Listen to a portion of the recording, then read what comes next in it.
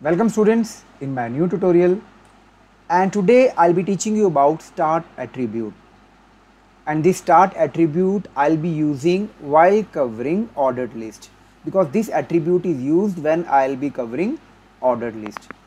So the basic program I have already made just to save the time, and always I have told you that whenever you make a program, step by step you should make and then save it and then see the result on your Internet Explorer or Google Chrome or whichever browser you prefer. So I have already saved it. Saving method you already know, click on save as, and because I have already saved, so you will give the name and .html like this under students folder. So what I'll do now, I'll continue the program. Till that time you can just type this and save, and after saving please continue. After body I'll just start with OL tag, that means ordered list, and ordered list I'll just use as type is equal to A, and then I'll type here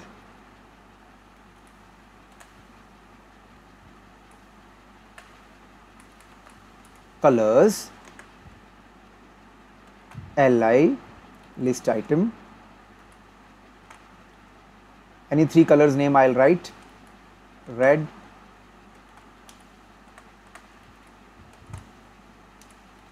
green,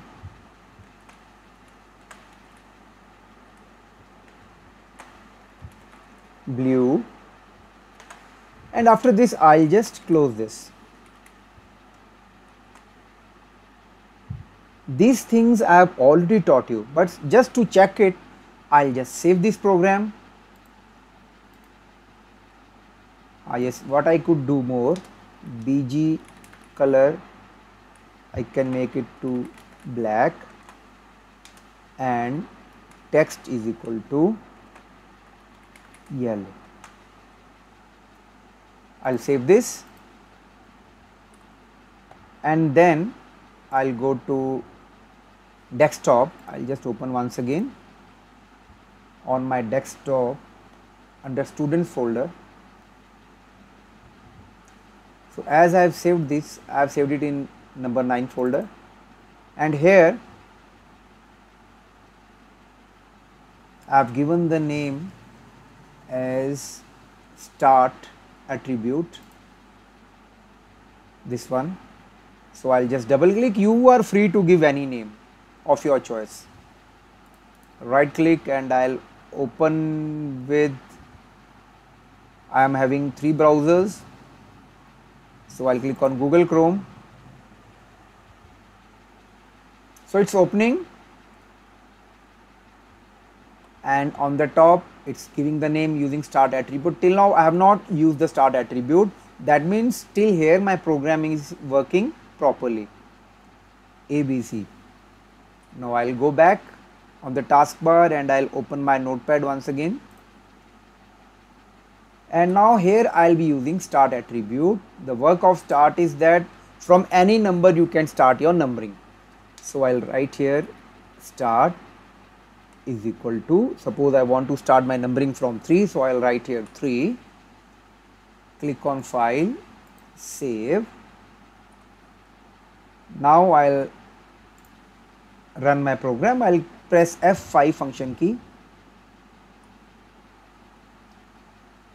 You could see here it's starting from now C, D, E, that means A, B, C, that means from third number it's been started.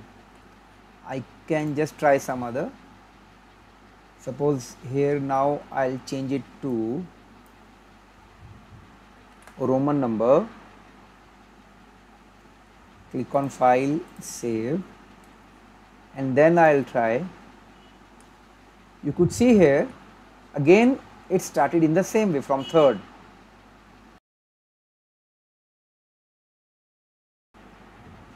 I hope this concept is very much clear, that how to use start attribute. So I hope my basic explanation is clear about the start attribute. With this I am closing my short tutorial. And if you like my explanation, then please do like, share and comment, and subscribe my channel if you have not subscribed it earlier. Okay, bye bye, take care, meet you soon with my new tutorial.